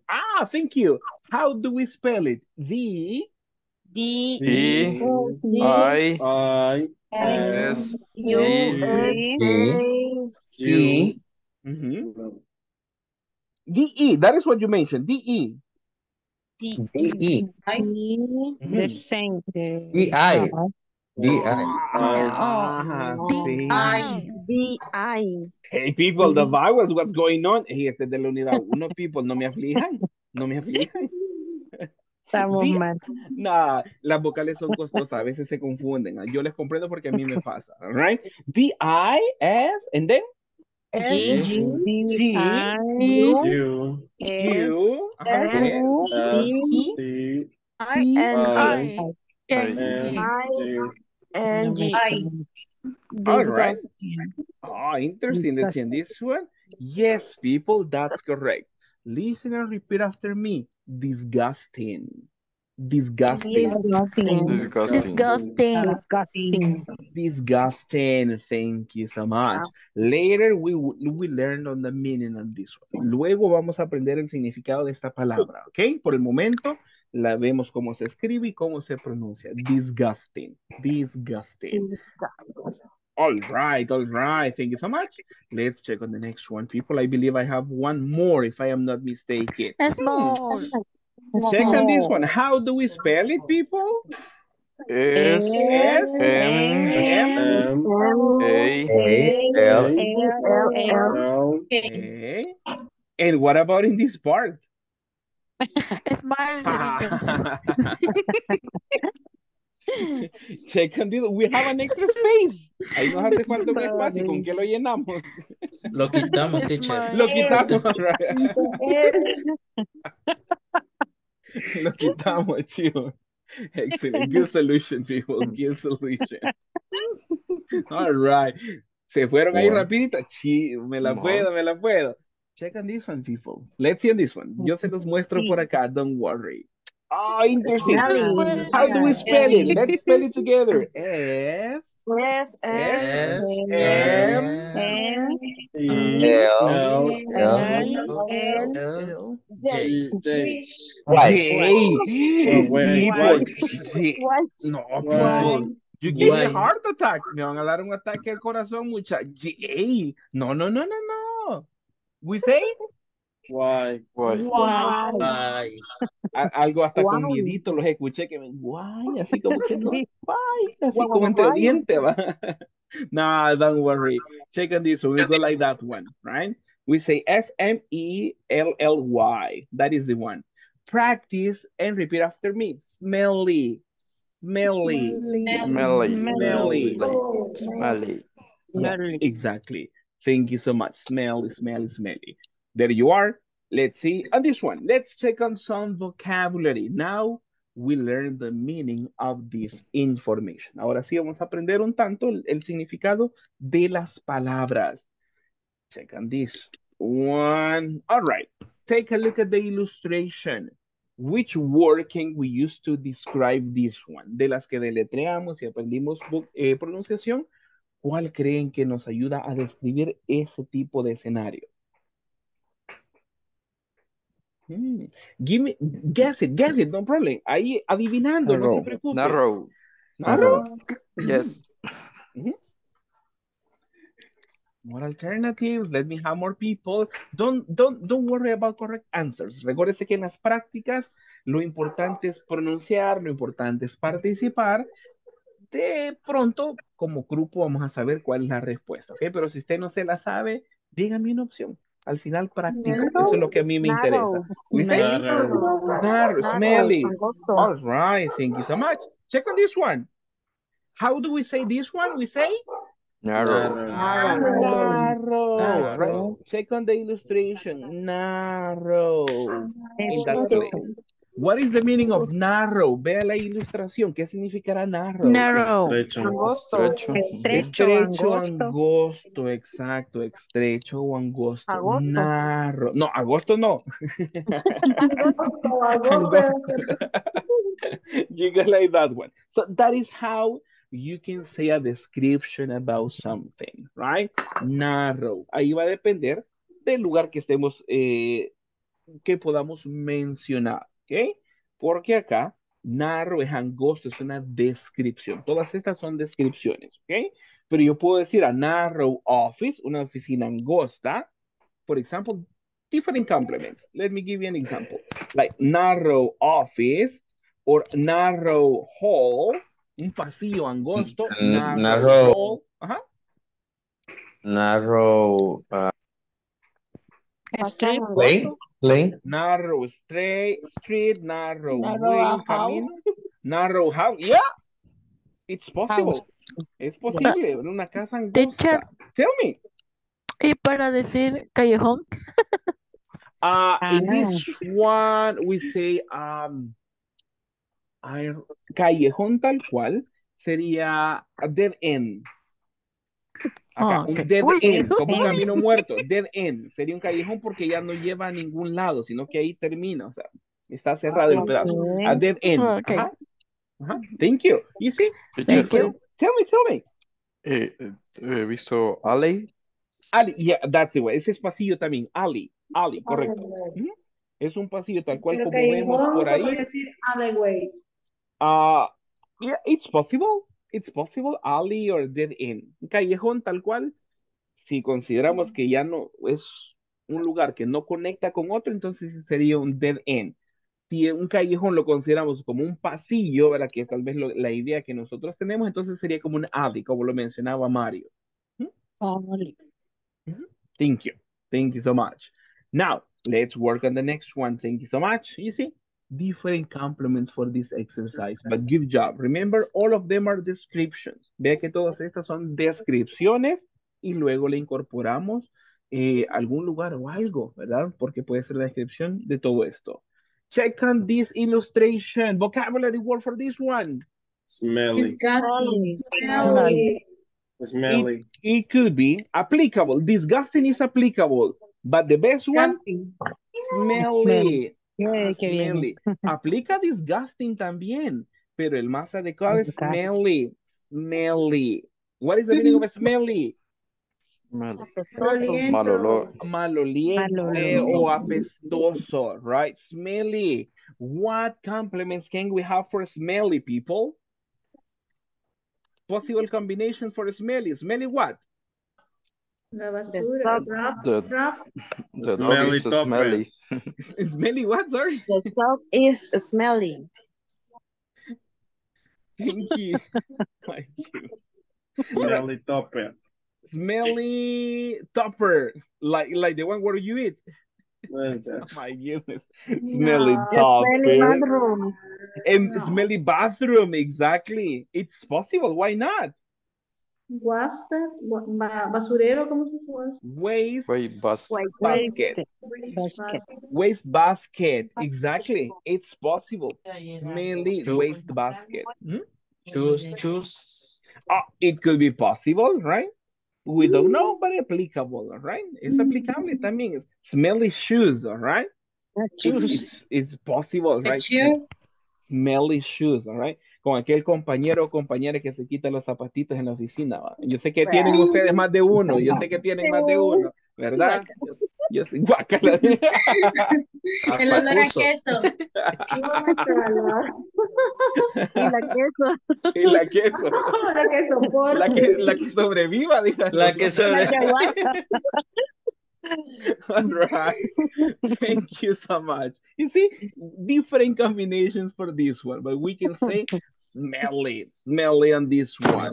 What about the other? What description can we say? Comfortable? I'm not comfortable. No. No. Comfortable. Comfortable. For example, comfortable bed. What else is comfortable, people? My bed is comfortable. My bed is comfortable. Yeah, exactly. What Sofa. else? A sofa, comfortable sofa. A comfortable chair for your office. Su silla es cómoda. Yes, Es su yes, trabajo. yes. Amazing. It's possible, right? It's possible to have like that one. Let's see the next one. Take a look at this expression and what word can we use? Disgusting. Disgusting. Disgusting, like, right? Something that you don't like. Disgusting. What is the meaning of that one? ¿Qué significará disgusting? ¿Disgustado? Disgustado, no literal, No. porque disgustado sería como enojo. Y vea la expresión del chico, no está enojado, tal cual. Asqueroso. Algo Asqueroso. asqueroso. Ok, algo asqueroso, algo disgusting. That's correct. That's correct. What can we say with disgusting? What possible complement can we have? ¿Qué complemento podríamos ponerle al disgusting? Juice. Disgusting Disgusting juice? juice. For this one, yeah, disgusting juice, based on the picture. Basada en la ilustración, sí, un disgusting juice, un jugo desagradable. Vegetable. Vegetable, it's possible. Other possible complement. Now, something else that we can incorporate for disgusting. ¿Qué otro Drink objeto? cacao. Drink. Drink cacao. Carago. Carajo. Carajo. Cacao, dije yo, cacao. Si eso es rico, dije yo. Qué raro. Sorry. No problem. All right. Disgusting. Let's see. Carajo. Drink. It is possible. Algunas gente dicen que es bueno el Drink a sabor. beer. A beer. Hey, no, people, no beer. It's not Friday. Hoy no es viernes todavía, people. No, not Friday. All right. You go like this one. It is possible to use this one with a place. For example, you can say a disgusting office. Una oficina desagradable. Podríamos utilizarlo igual con un lugar. Disgusting office, disgusting bed, Un disgusting chair. medicamento. It's possible, yeah, it's possible. This is Yes. applicable for many things. Es aplicable a diferentes cosas, a personas, incluso puede decir, this is a disgusting person, una persona My bad. desagradable. No, people, hey, no están grabando, people, don't say that. Disgusting my work. Disgusting, it's possible, right? It's possible. It's applicable. It is possible to express like that one. Thank you so much. I believe I have one more. Let me see if I am not mistaken. Yes, we have this one. What description can we use in this one? Check on the teddy bear. Ve el osito que tiene la chica por ahí. ¿Qué descripción? Teddy bear. That is a place. That is the object. Ese es el objeto. Un teddy bear. Description for the teddy bear de los que hemos aprendido. Is very huge. Teacher, All right. Tell me. se puede utilizar very ya Interesting. entendiendo que es inmenso, grande. No, en este caso no. El adjetivo ya estaría como en el top, ya estaría en su calificación o expresión más alta. Entonces ya no tenemos huge. El huge ya no llevaría ninguna otra palabra que le dé más intensidad porque ya es inmenso. No podríamos decir muy inmenso. Entonces solo nos quedamos con huge. En algunos casos. Pero ese es abrazo, ¿verdad? No. Ese es abrazo. No. For the action is like this one. The action is H-U-G. This is the action. Hug. But this is huge. Huge. It's different. Right? Ve que es diferente. La acción la tenemos en rojo. Hug. Abrazar. Huge is a description.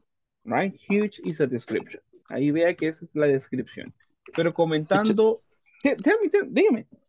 Ajá, digamos, ahí específicamente o literalmente, ¿qué significa? Porque no sé si, como está, de bigger, no sé, hay distintos... Esos son adjetivos comparativos, como grande, más grande y el más grande. ¿Okay? Eso sí es una categoría en que utilizamos un adjetivo, le hacemos ciertos cambios para darle intensidad y hacemos comparación y utilizamos los superlativos, que algo puede ser grande, algo puede ser más grande que otro objeto cuando comparamos dos, y dentro de todos los que estamos considerando, sean 1, 5 o 20 objetos, hay uno que es el más grande de todos. Ahí sí entra en este tipo de comparaciones y superlativos con los adjetivos. Hay algunos adjetivos que no se pueden utilizar con eso porque ya están como al tope de su calidad. Por lo menos huge, que ya es inmenso, no puede decir que este es más inmenso que el otro. O sea, inmenso ya está en el tope de la calidad. Este no entra en ese tipo de categoría para hacer comparaciones. Tal vez pudiéramos utilizar el adjetivo a big. Ahí sí, big, bigger, the biggest, right? Pero en este huge, este está arriba de todo eso y ya no tiene comparación. Ujú. Casi O sea, que como es que, como gigante e inmenso. Exacto, o sea, ya no podemos decir es más gigante, no, o sea, puede ser más grande, sí, pero más gigante, gigante ya es como que el top en esa categoría, en esa característica. pero es Mario, similar ujú, a gigante entonces. exacto, exacto, correcto. Ok, Ya no tendrían comparación, sino que ya expresan un grado súper alto. Ujú, ok. ujú. All right, thank you. Thank you so much for that one. And good job at this moment on this practice. Now, let's work on something because for this exercise, we have, oh, let me see. I I guess I skipped on this one. Let me see. Yeah, let me change and project to you some information from the book.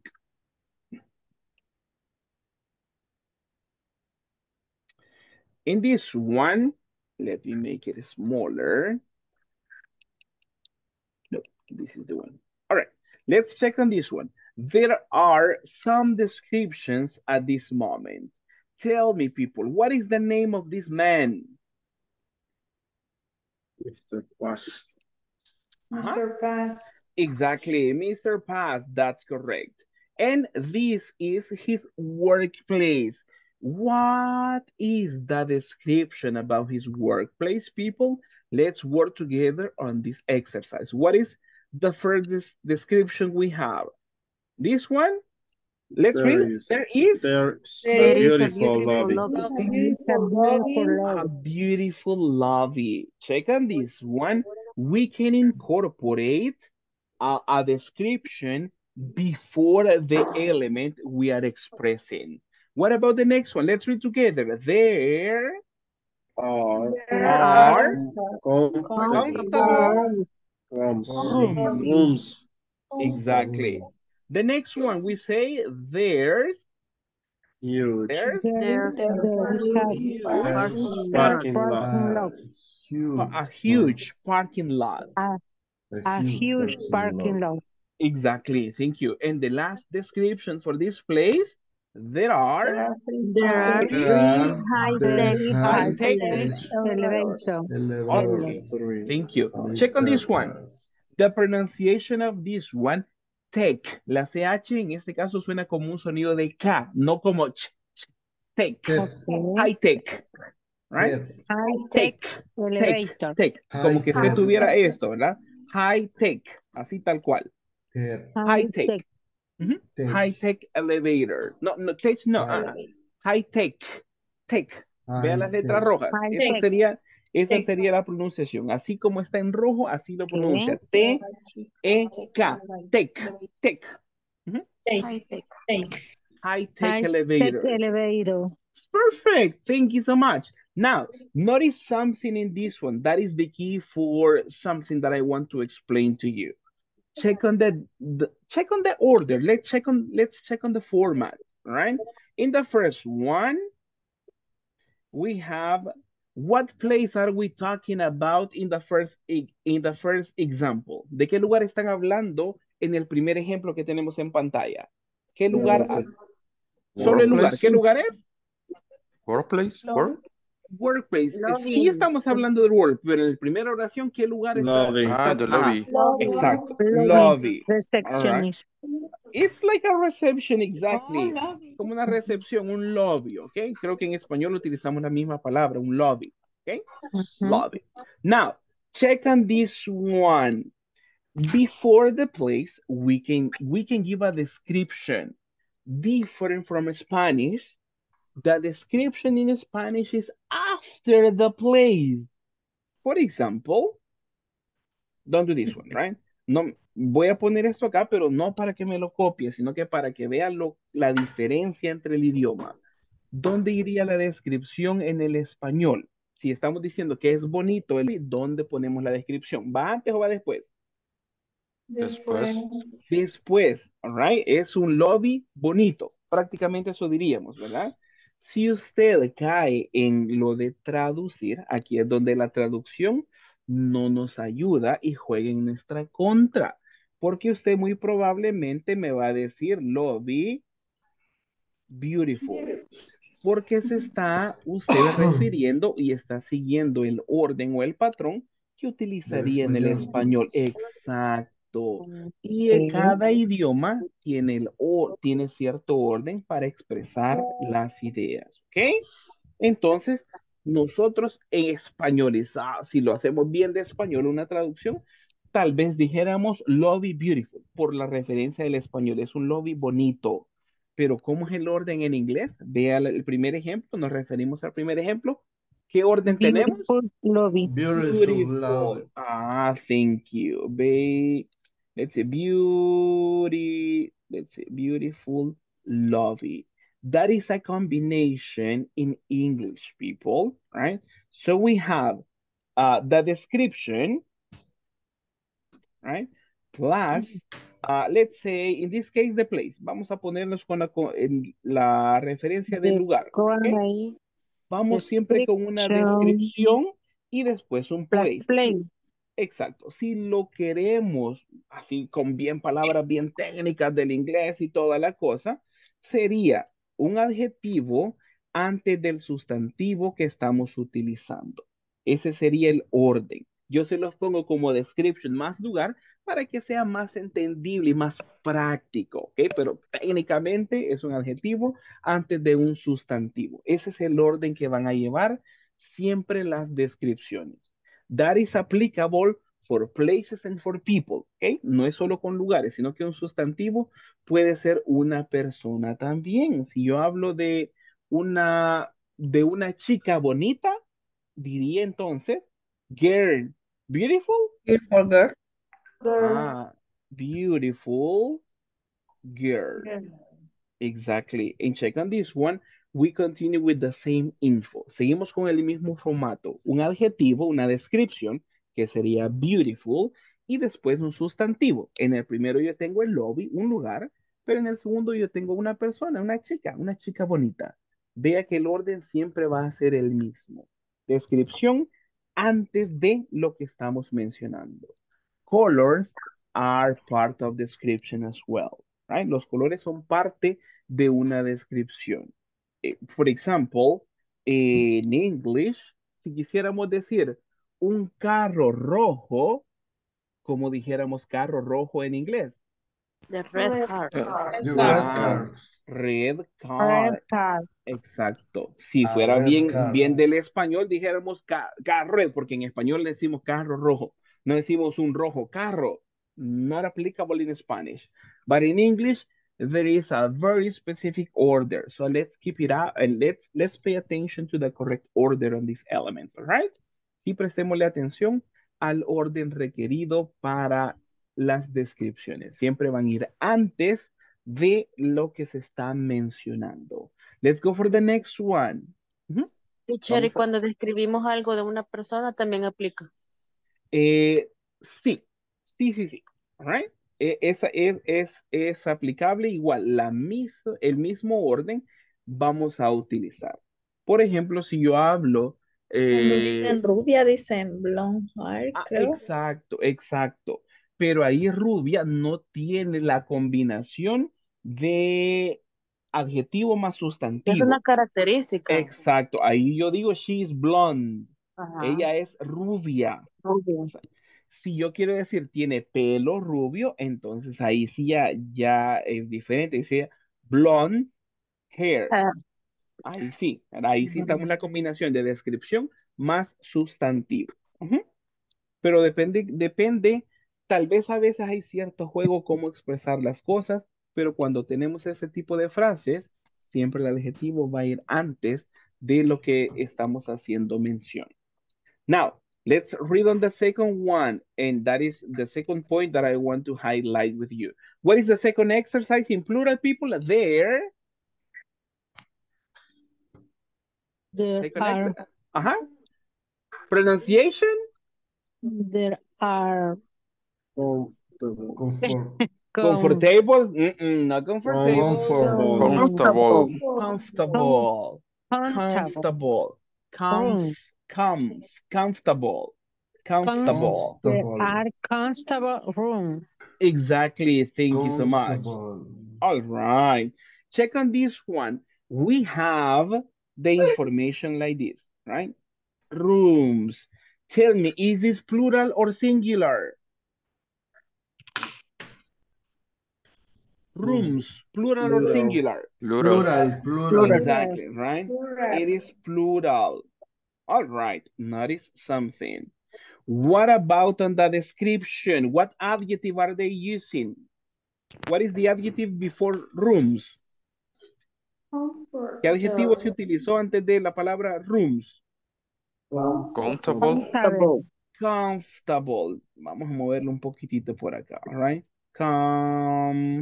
Comfortable. Exactly. Constable. Comfortable. Notice something. In English, adjectives or descriptions don't have plural forms, and that's a difference from English to Spanish. Vea que las descripciones, los adjetivos, aunque hagan referencia a un elemento plural, no cambian, no se utiliza un elemento plural en el adjetivo, no se pluralizan, a diferencia del español. Si yo digo cuartos, ya no digo cuartos cómodo, sino que dijera en español cuartos Cómodos. cómodos. Comfortable. Vea que el adjetivo lleva número en español, right? Por ejemplo, un chico inteligente. Vea cómo el adjetivo se adecua en número con lo que está describiendo en español. Si yo digo chicos, ¿será que digo chicos inteligente? No. Decimos No. chicos Inteligentes. inteligentes. Intelligence. Exacto. Vea que en el español el adjetivo lleva número, implícitamente lleva un número, porque se pluraliza también, ¿ok? Chicas bonitas, carros grandes. Vea que todo lo pluralizamos. No decimos carros grandes, ¿ok? Vea ese dato. But in English, no. No complications in English. Vea que en inglés eso no ocurre. Se lo comento para que no me vaya a poner usted comfortable rooms, porque eso es algo muy común, que le queremos poner plural al adjetivo porque estamos tomando como referencia el español. Vea que no llevan plurales. No, no, no. Not like that one. Los adjetivos no se pluralizan, aunque estén describiendo algo plural. Eso es otro rollo, ¿verdad? Los elementos pueden ser plurales, pero los adjetivos no. No, no, no. For example, let me see students, right? Estamos hablando de ustedes, los estudiantes. Díganme un adjetivo para describirlos a ustedes como clase. ¿Qué adjetivo puedo utilizar con ustedes, chicos y chicas? Very intelligent. Intelligent, Esa right? palabra. Exactly. Exactly. Intelligent. Check on this one. Students, plural. Vea que el estudiante es plural, pero la descripción o la descripción va en singular. No le agregamos nada, nada, nada, nada. Y usted me dice, teacher, y entonces en español estoy diciendo algo feo. No, estoy diciendo algo raro. Eso es la interpretación y las reglas de cada idioma. Yo le digo intelligent students y si yo lo traduzco a mi idioma, yo digo estudiantes inteligentes. Yo agrego lo necesario porque ese es mi idioma en el español. But in English, no, not possible to have plural adjectives. No se pluralizan. Ve el último ejemplo que alcanzamos a ver ahí en el recuadro de Mr. Paz. What element is the person talking about? ¿De qué están hablando en la última oración? Elevators. Elevators, all right, thank you so much. Plural or singular for elevators? Plural. Plural. Plural, exactly. We have a plural element, elevators. And what is that description?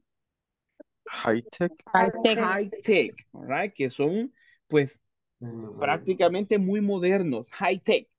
Vea que high tech igual no se le agrega absolutamente nada, aunque el elemento que continúa es plural. High-tech elevators. No plural for that. No vamos a hacer nada con los adjetivos. No les agregamos absolutamente nada y siempre van antes de lo que estamos describiendo. High-tech elevators. Before we continue, is there any question about this? No, No? Not No, at this teacher. moment? All right. Thank you. Let's work for the next exercise and let's check on some information. We read some description about the next person. What is the name of this lady? Mr. Aguilar. Aguilar. Check Mr. on this one. Do Aguilar. we say Mr. with ladies? Miss, Mr. Miss Aguilar. Miss Aguilar. Miss. Exactly. Thank you so much. Good job. This is this is just to check that you are paying attention, right? Eso es para chequear si ustedes están prestando atención, me llega. Podemos utilizar Misses con las chicas, ¿ok? MS. O podemos decir Miss en este caso. Recuérdese que el Miss no hace referencia a casado, soltera, sino que simplemente una chica, right? Alguien femenino, right? Miss Aguilar. Let me erase the other one. Déjeme borrar el otro porque el Mister no estaría correcto acá. Ok, ya lo tenemos por acá. Now, let's read the next description, people. What is the description of the office? There, everybody, there There There is is There a narrow A narrow arrow reception area. reception area, area. area. Area. Area. Exactly. What about the area. other one? The other description? There There are are There Are are Are two students very, in the dining very, room? dining. Aguilar. very Very dining rooms. very dining room. dining room. There dining room. Exactly. There What is a are dining room, two people? ¿Qué será un dining room? ¿es como la sala? No. No, cuarto No tanto como una sala. de receso. Dining room es como un comedor, ¿ok? Ok. Dining room, donde usted puede pues tomar sus alimentos, un área específico para eso. Un dining room. What about the next description, people of the place? There is There is an There It's is an an ugly ugly an photocopy ugly center. photocopy center. exactly an ugly, right? And the last one, There are there small are There offices. are small office. mm, offices. there are small offices. Thank you so much for that Offices. one. Notice something, people. We have a description about elements, but we continue with the same information, right? Check on this one. Reception area, singular or plural? Singular. Singular. Singular. Check on this one. Recuérdense que para los singulares utilizamos ahora an. Y Ah, eso se cumple siempre, siempre, siempre. Y lo único que hemos hecho es agregar una descripción. Eso es lo único que hemos hecho. ¿Qué tipo de reception es? Es una narrow. Narrow. Vea que No, dónde va la posición. A narrow reception area. The other one, it's pretty much the same. Los otros son prácticamente lo mismo. Dining rooms, singular or plural? Plural. Plural. Plural. Do we need our and? ¿Será que necesitamos our and cuando es plural? No. no, No. no. Vea que aquí la persona quiso ser específica y nos dio una cantidad específica. Y eso es válido. Two. Pero mire qué elemento tenemos entre la cantidad o el artículo y el lugar. Una description. Very sucios, very dining rooms. The same is for the rest. Lo mismo ocurre con los siguientes, ¿verdad? ¿Qué tipo de photocopy center? Ugly, an ugly photocopy center, and so on. That is the way to make a description about elements. We use the information and we report something like this.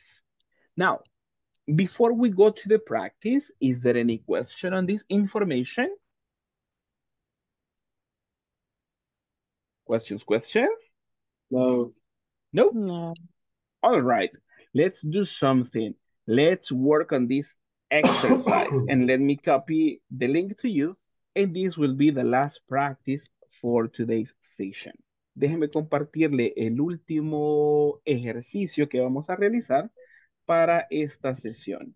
Let me copy this one to you. And I need your collaboration to access to the link. Type in your name and then you start practicing. I need your collaboration to share a description about your workplace. Necesito que usted me comparta una descripción escrita de su lugar de trabajo. Vamos a mencionar qué hay en nuestro lugar de trabajo, pero aparte de mencionar el lugar, vamos a dar una descripción. Ese es el conjunto de la práctica, de todo lo que hemos hecho. Let me copy this to you. Les voy a mostrar por acá en pantalla cómo lo vamos a hacer. Si yo quiero hablar de mi trabajo, there is, voy a poner big lobby. ¿Ok? Vea por acá, yo ya estoy compartiendo una descripción de mi lugar de trabajo. There is a big lobby. El lobby de mi trabajo es grande. Entonces, yo reporto que algo existe, pero también doy una descripción. There is a big lobby. And let me create other one. There is, oh, there are, let's see, there are comfortable offices, right?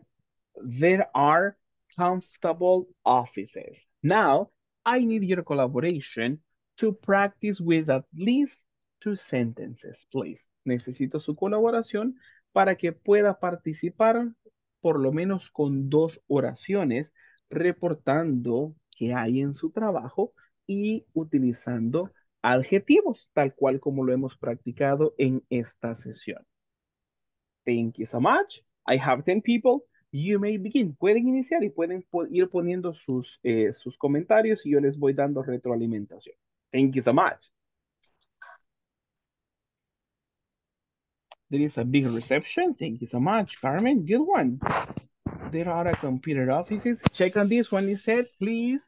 Vea, Lisette, lo que hemos comentado. El a no lo utilizamos cuando es plural. Entonces, tenemos de más el a en esa oración y no me ha incorporado una descripción, ¿ok? ¿Qué tipo de oficinas? ¿Son grandes, son pequeñas, son angostas, son bonitas, son... póngamele una descripción, porfa. ¿Ok? Haga los cambios o puede volver a comentarlo si usted gusta. No problem.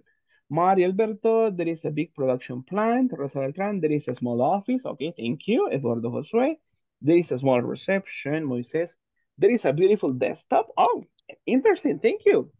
Jocelyn, there is a big laboratory area. Okay, thank you. Manfredo, there are comfortable chairs. Amazing. Thank you so much. Let's keep it up. Continuamos. Thank you.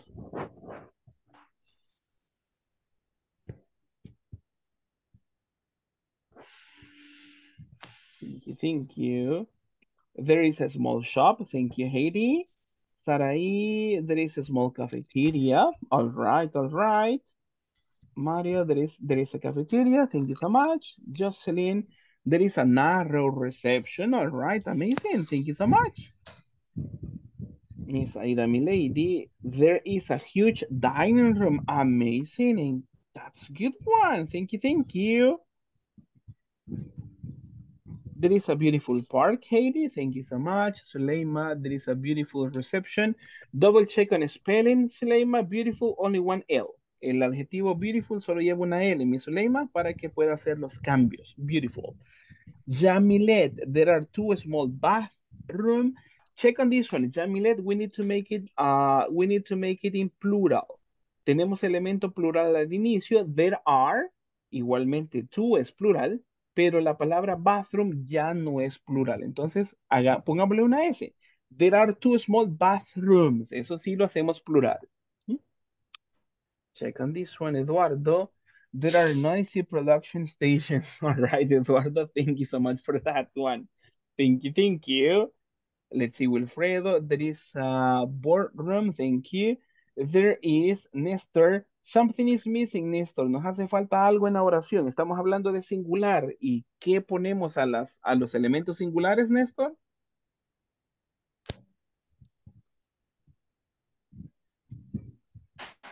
Singular. Ajá. Ujú.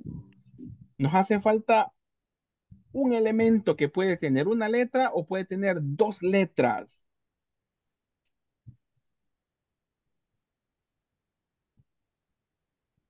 Check on this. When we say, Mr. Nestor, there is a small kitchen. Nos hace falta un a antes del adjetivo. There is a small kitchen. Ok. Perfect, perfect. Make the changes. I believe you have the chance to make the changes. Creo que podemos editar las respuestas, así que vayan haciendo los cambios requeridos de acuerdo a la retroalimentación. There isn't Heidi, there is a lobby in... Check on this one, Miss Heidi. There isn't a lobby. Seguimos con un elemento singular. Necesitamos ponerle el artículo a. Okay, There teacher. isn't a lobby. Y en la siguiente podemos poner un artículo específico. En la tienda, in the shop. There isn't a lobby in the shop. And don't forget about the apostrophe. No olvide el apóstrofe para hacer la contracción. Si de forma escrita no me pone el apóstrofe, estaría incorrecta la escritura. So double check on that one. Let's see, Moises. There are interesting books. Thank you, Moises. Let's see, Jonathan. There is a large training room. Oh, thank you, Jonathan. Wilfredo, there is a reception room. There is a big meeting room. Thank you so much. Miss Lisette, ¿me hizo los cambios, Miss Lisette?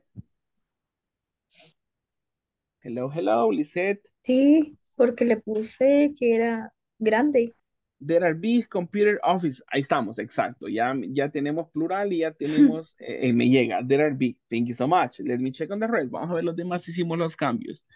There is a small offices, a reception, beautiful. There is a big, let me see, a Nestor. There is a small kitchen. Good one, Nestor. Ahí estamos bien. There is a lobby in the shop. There is a lobby in the shop. Thank you, Heidi, for your change on this one. There is a large training room. There is a big meeting room. Thank you so much. Did all of you participate with at least two options? Todos participamos, yo por lo menos con dos opciones. Yes. Yes. All right. Thank you Yes, so teacher. much. Thank you, thank you. You did very nice on this one, people. So congratulations for you on this practice. Remember to keep on working on this one to continue improving. I congratulate all of you. Thank you so much. Felicidades a todos. Lo hemos hecho muy bien para expresar ideas utilizando plural, singular y ahora que incorporamos igualmente una descripción de estos lugares. Congratulations to you. Now, before we leave, I just want to remind you of something. Don't forget about the homework assignment, all right? No olvide la tarea de la semana 4. Déjenme ver por acá. Algunos ya tuve la chance de darles revisión, por eso algunos ya tienen calificación, otros todavía me faltan, pero son los que están haciendo envíos todavía. Tengo 14 de 30 alumnos, así que no olvide su evaluación, su tarea número 4. Porfa, porfa, porfa. Don't forget. And what is happening tomorrow, people? We have a special event. Tenemos un evento especial mañana. What is happening? El examen, teacher. Final Exam exam. 2. Final exam. Perfect. Final exam. Tenemos un examen final, así que yo sé que lo estamos haciendo muy bien, así que yo sé que van por un sub 9.9998, algo así. No creo que saquemos menos de eso. People, so Sí. be ready and we do it during class time. Lo vamos a hacer durante la clase, así que vamos a tener un repaso, vamos a practicar y luego nos vamos a quedar con el tiempo para la evaluación que lo hacemos Vaya acá. pues. Okay? Thank you so much. Hey, no se enojen conmigo, don't worry. Teacher, All right, ¿De qué tell me. unidades va a ser? Ya casi lo teacher, chancletean. Híjole, ya Tomémonos toda casi. la clase La mañana para hacer el unidad 3, la examen. unidad 3 y 4. Ya evaluamos unidad 1 y unidad 2 en el examen de medio curso. Ahora vamos con la 3 y la 4. Vocabulario y estructura. ¿Mm? teacher, más o menos como a qué horas estaríamos realizando el examen.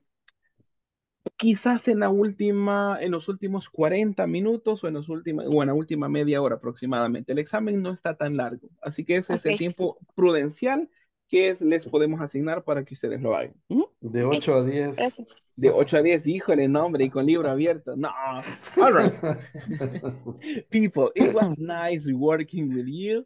Thank you so much. Now, go to sleep, relax, and be ready for tomorrow because we have amazing things in the class. So, have a good night, people, and see you tomorrow. Good night, teacher. Good Good Good night. night. Night. morning, See you. teacher. Take care. Good night. Bye, good night. Bye. See you.